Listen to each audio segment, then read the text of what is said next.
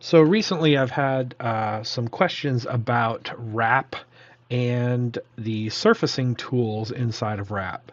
So most people, when they look to purchase Wrap, the way we position the product primarily now is selling it for scan processing, scan cleanup, and then secondary um, fitting surfaces to the geometry. And then a third reason why people tend to pick up Wrap is for its scripting capabilities and the access that we give you to the code to be able to write your own software kind of on top of Wrap as a platform or using Wrap as a component of your software.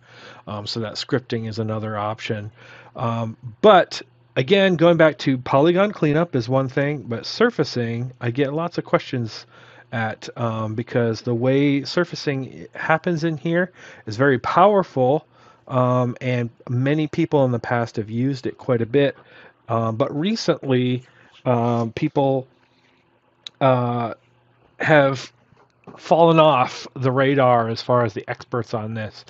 So I wanted to give some tips and tricks as the different styles of surfacing that I use on a regular basis inside of Wrap. There will be other things outside of what I cover here, but I'm just trying to use a very simple model that can show some different strategies to surfacing objects inside of Wrap. So the first thing you're going to do is I'm going to take this mesh model and toggle over to the exact surfaces tab and hit exact surfacing. When you do that, it kind of converts that object over to an exact surfacing object. It's still a polygon, but it converts it over to that exact surfacing object to work with it. It's kind of a platform thing. From here, there's two different main routes you can go. One of them is the auto surface route, and the other one is manual surfacing route, which is everything here. And then at the very end of the line here, you can convert it back to a polygon again. So real quick, the auto surfacing, everybody knows we're famous for this. One thing that I like about our auto surfacer is this interactive mode, which is really neat. So if I go ahead and run auto surface, we're basically telling it this is a mechanical part or organic part, which I just left it on mechanical. It's just two different approaches, giving the software more or less flexibility to try to make structured patches and how it defines the patches and stuff. You can run either or, it doesn't matter. But the interactive mode, I kind of selected this one on purpose because interactive mode will find more things if I try to run mechanical on this part. So here it says, we found some patch problems. There are 16 of them. Do you want to fix them manually? So with interactive mode, just like the term infers, it'll stop in process, and this walkthrough mode down here is really neat. It'll allow you to come in here and say, I will drag that point over there. So now there are 14. And you'll see here, you can kind of sort out some of these problems along the way. And again, some of these problems are basically caused because I selected an algorithm that specializes in a different type of part. But again, part of the reason why I did it is so we would have something to fix here. But mainly, these are the things that it will find are poor patch angles. And many times the patch angles aren't really that big of a deal. Now, obviously in that one, that specific case right there, it's going to have some like surface wrinkles. So if you think about surfacing like upholstery, I always use this term. You're kind of like taking square pieces of fabric and wrapping them around the shape of this polygon. And if you're an upholsterer, you can wrap them in a way that will cause wrinkles, right, in the surface. And that's kind of what happens here because you have only square patches that's defined by NURBS. And the patches, if you don't lay them out properly and you stretch them in different directions, you can kind of cause wrinkles as it tries to fit to the underlying geometry. So I'm not going to go ahead and fit all these, but I can just say, hey, those are the ones I want to fix, hit done, and then it will finish out the surface. And it will go ahead and finish calculating. So now that it's done, you can see kind of what I mean. If you leave certain things. Now this part has texture to it on purpose, like it's just a piece of clay that we sculpted to use this as a sample. But you can see what I mean, how you can have wrinkles if you leave certain things in here. And then some of those are in the texture anyway. So that's auto surface, right? I'm just going to convert that back, not preserve my patches, and go from there. So that's one method, is using the auto surface command. That's the most famous one. I think most people understand it. After that, you can go down the wormhole of manual surfacing. So I'm going to show a couple different methods of how I would go about manual surfacing something.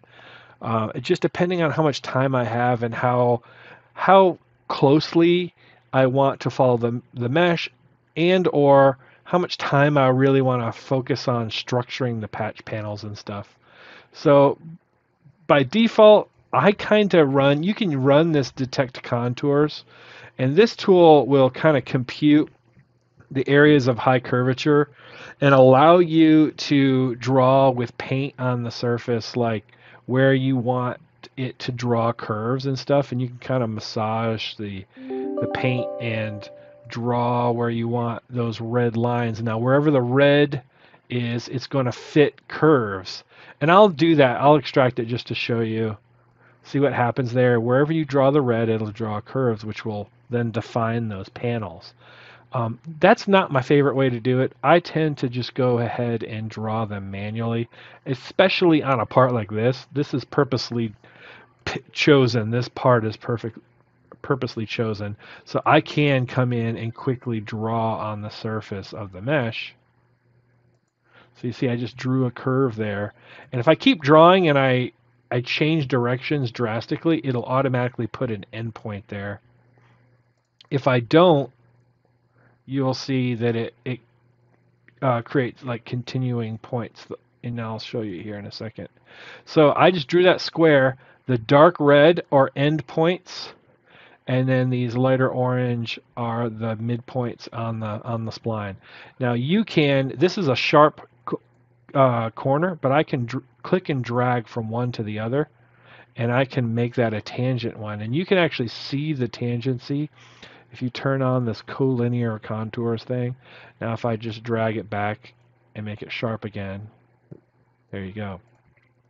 So there's all kinds of little shortcuts in here to do this quickly, but I'm just going to come through, and you can make things follow the flow line of the shape of the part if you want, or you can just go straight across like this if you want. It's all up to you and how you want to surface the part. Some people prioritize having the structure of these patches to be straight on all sides, right? So with this, you can then click and drag. Now if you wanted to, you can add extra resolution, extra panels on each of these sides, and you'll see here what happens. As I click, it'll break up these into different points, and I can come in.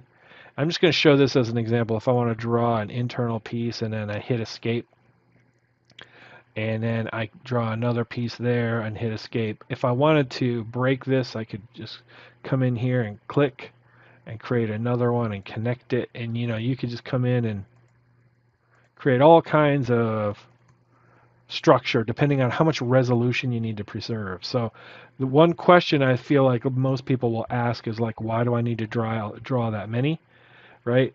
If you draw more, you're going to have more resolution. So right now it's going to fit patches inside of here, and you can add patches or subtract patches, and then that will give you more or less definition. Now if you have some of these points that you don't want, you can hold control and remove these from the different sides, or you can add more of them and kind of drag around and follow the flow line of the geometry. And you'll see there what I accidentally did is you can click on the entire line and move it if you want. And then one other thing I'll point out, I'll just create a scenario where this happens. If I have this arc all the way around, that is one line connected with these ends here. But if I want to take this and I can remove a point there, or I can actually convert that to a point by holding shift. So if I can convert that to a point, a anchor point. So now what I just did there is I made this four-sided. And then if I just drag these from side to side like that, now I've created sharp contours. Reason why that's important is these patches have to be four-sided according to how NURB surfaces work. So what this is going to do is fit a one, just pretend this is a panel or whatever. You want to try to create four-sided patches. Now, yes, we can fit inside of those patches and we can shuffle patches, which I'll talk about in a minute. But this is just the concept of trying to lay out a part and create, and I'm holding control here to get rid of these lines, to create four-sided patches. And you try to get rid of these guys too by holding control, because it makes your life easier, because that is a constraint of how NURB surfaces work, is that they are four-sided. Now, in CAD, you can trim four-sided patches to each other and it defines another edge and all that, but the accuracy and how that works is different than how we utilize it here inside of this software. In this software, we're connecting all the patches together into a network of four-sided patches. So here I'm going to go ahead and accept those contours. The next step in this method that I'm going to show is I've drawn out my contours. I'll just go ahead and say, construct patches for me. And I'll just tell it to auto estimate. Just go ahead and fill all those panels that I've created, all those contours, with patches. And I'll just take it a second to do. And because we laid it out so structured, it did an amazing job. I mean, that's pretty structured, but it's not perfect, right? So this is where shuffling comes in. And you can do a whole class on shuffling patches, but I'm going to try to cover the basics of how this works. So shuffling patches, the way it works is you turn on this tool, you click on a panel. The first thing you need to do is define the corners by clicking here and on all four corners. They are already laid out properly on mine here, but I'm just showing just to show how I would do that. I select my four corners of my piece of fabric that I'm going to drape over the edge of this surface. That's the way I think about it. And you'll notice it runs the calculation. It says, this is the reason why we have this little joint over here, is it's got 8, 8, 8, and 10. So you got a decision. You got to make these across from each other the same, right? Or you can leave it like this. You don't have to. It's just going to put these little T-junctions in there and go from there.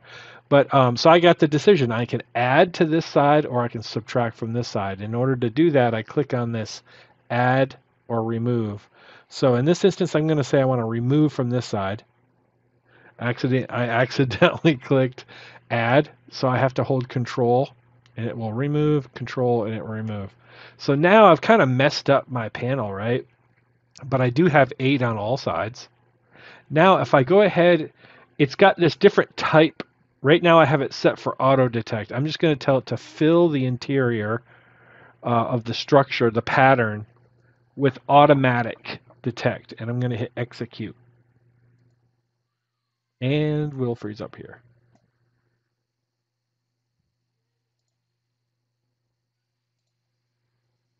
So the idea now is I need to hit execute.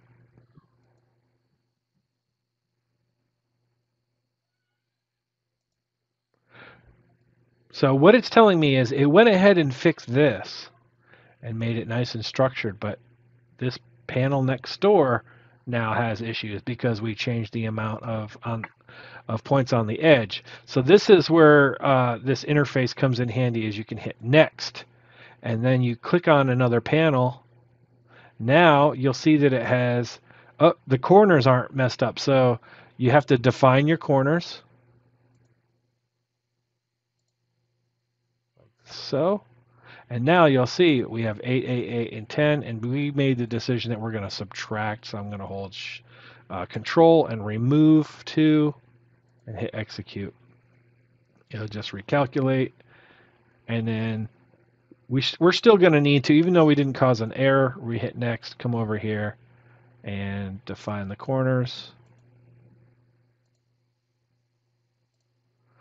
and remove.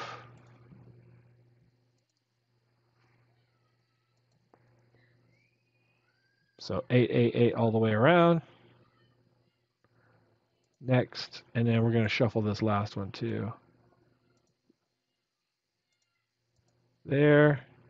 So 8 all the way around. Sometimes it just needs a shuffling where I just click on it. They're already defined, and I just hit execute, and it will actually grid it out better.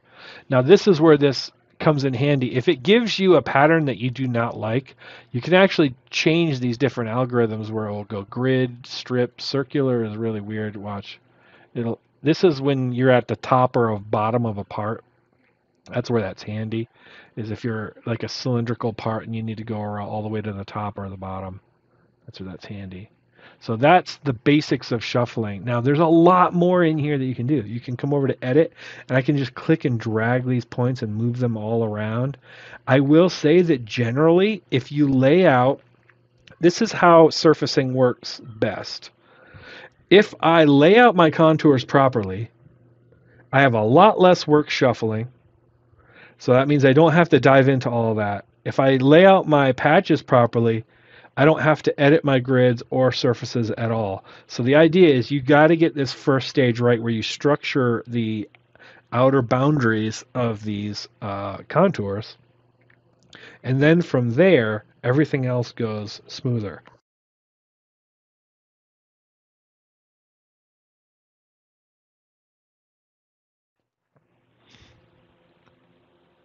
So everything else will go smoother down the line. So now once I'm done shuffling those, I can go ahead and say I want to fit my grids.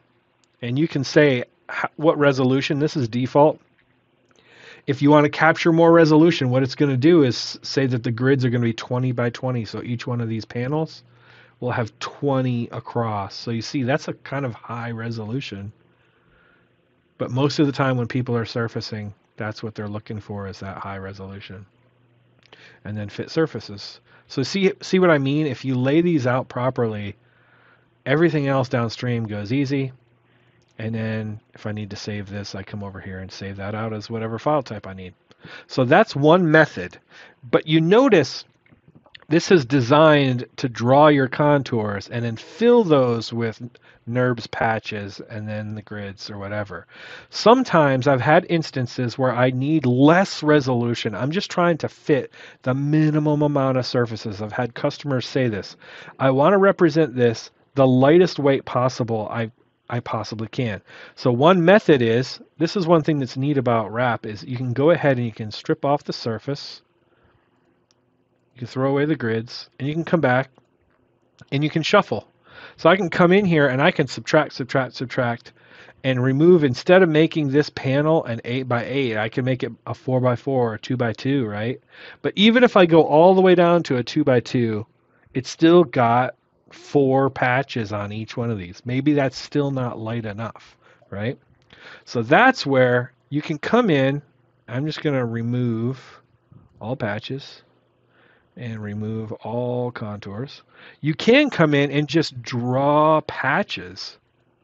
And what this will do, oops, go ahead and get rid of that. What this will do is allow me to just draw individual patches manually all around the part. So very similar. Now you'll notice the colors are different when you draw patches. There's some other things going on because it has to make sure these are four-sided. Okay, so we'll just draw our first one, and you'll notice greens are endpoints and oranges are mid, right? And then you can add and subtract points from there.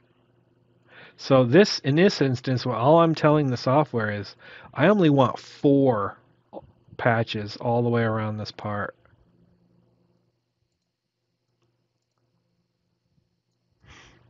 And this is a method. It doesn't have to be for lightweighting, like making a nice lightweight model. Some people might just want to completely control and draw every patch on the surface manually like this. Um, you do you, but that's a lot. That's a lot of work. I don't tend to do it this way.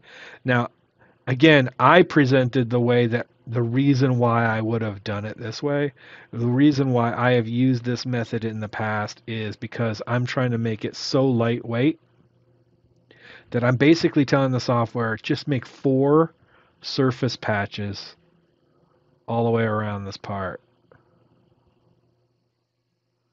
and then hit OK. Now all I tell it is fill it with grids. You see how lightweight that is? Now if I still want to raise that, I could just say 30 and get a little more resolution on it. You see this? I can go 60. Then I start to creep back up into the territory that I was before, right? Or I could go the other route. But remember, the lower I go, the less it's going to follow the shape of the mesh. So you gotta find that happy medium where this is where I want to end up and then fit my surfaces. So look at how smooth that is. It's not really capturing the texture, but maybe that's what I want. I've had customers say that nice low resolution mesh surface. So the way I tend to achieve that is by just drawing my patches that way and accept that. There we go. Now on the other end of the spectrum, there are times where people will want to draw their contours on the shape of the part. So we'll just go ahead and strip back.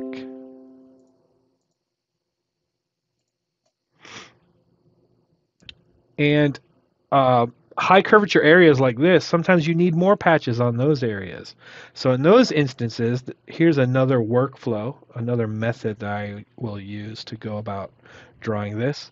So I'll go ahead and draw my contours, and I'll fast forward for this part because I don't think you guys need to watch this all over again.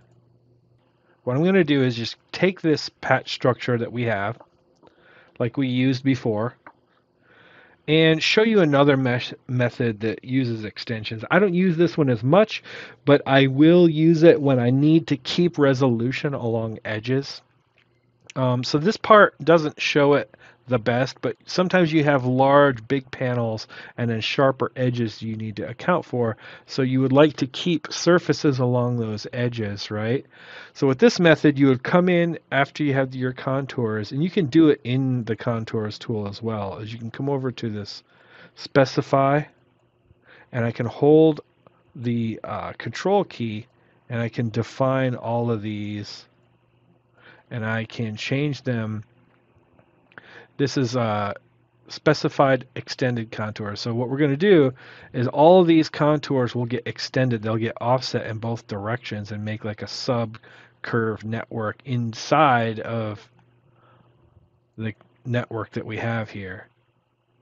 Now, because I drew them manually and I'm not following the flow of creating contours with the paint method, you'll notice that if I come in here and I turn these on, that it has the separator paint. So with that separator paint, you can actually come in and you can dictate how far offset this red offsets from the curve, and you'll see why I do that. So you can update that red paint and offset it out, and the offset of the curves is dependent on that and the scale of it. So you'll see here that I went ahead and I offset it 20. Let's see if it'll go higher than that, 25. Okay, 20 is the highest it'll go. And then you can even come in here and like switch over to the line tool and kind of paint on extra red if you need it to go farther offset from the sides here. But the idea here is when I offset that red paint, I can come over here to subdivide extend, and I can come over to extension, and I can say to extend, and you'll see it'll extend about that distance of the red paint. And I can add like a factor to it. So if I want to say 3x and hit enter, it will offset farther. See? And it's basing that off of the red paint. So if I didn't have any red paint, it would be 3x off of that little line, and it would barely offset at all. But this is kind of the way you do it. Now, once I have that, now you see that it put all these extra patches along the edges. And you can come in and edit those as well and move them around and work with them. Not inside of the extend, but you can come over here and you can do it inside of your patch layout. So what I'm going to do now is go ahead and say construct patches, and you'll see it'll end up looking very similar to the first one, but in this instance what I'm doing is I'm just telling it to go ahead and now fill those panels. There we go. And actually, instead of using auto estimate, let's do this. Let's go back in that one more time.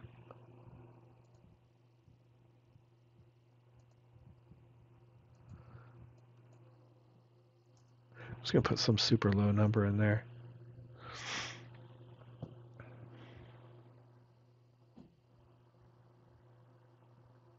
There we go. And then, of course, you could. So the idea here is, again, is adding extra panels along the edges and then the interiors. And then you would come in here and you would specify your 4 corners to fix this one. And you'll see it's a 2x2x2, and then I should be able to hit execute. Let's see what it does.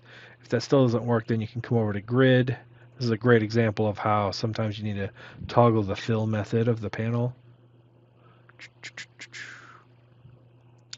And hit next, okay. And then construct your grid. Fit surfaces. So again, that method, right? You want to preserve extra detail on the edges. It takes longer, I will say. I try not to use that method because extensions and stuff are a pain in the butt to work with. Sometimes you get all these extra surfaces. But you can see how that method could work to, again, provide detail along the edges. And then from there, I didn't show this at all yet, but you can come in and do a 3D comparison between what you fit surfaces to. And again, we did really low resolution here, so you're going to have in certain areas right there, right, almost a half a millimeter different because we didn't really add that much resolution to this. But you can see it's still pretty darn accurate considering how low we set the resolution on this. So those are a few different methods for surfacing inside of Wrap. We didn't go super deep, but it gives you the highlights of something to work with, and then from there you can dive deeper into the tools as needed. So thanks a lot for your time.